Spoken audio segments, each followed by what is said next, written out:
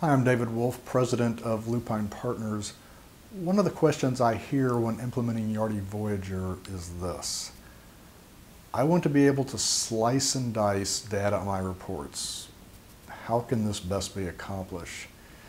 In order to slice and dice, the database needs to be what's called normalized in order for you to do this. And that means partially breaking the data into as many discrete bits of information as possible. So let's say for a particular property you wanted to be able to use the word slice and dice by property type, region, size, state, portfolio, owner, etc. What you would do is at the property level set up attributes for each of those 5 or 6 different types of data. From there you go ahead and create the custom report, and on the filter you include all of these attributes. It really is not a reporting issue as much as a database development and setup issue.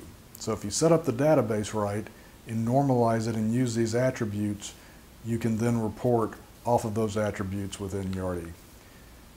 Determining your reporting options in Yardi Voyager can definitely be complicated. My ebook, Strategies and Considerations for Reporting in Yardi Voyager, will help you and is available for free. Just go to this link, fill in your name and email address, and I'll send it to you immediately. Thank you. I'm David Wolf.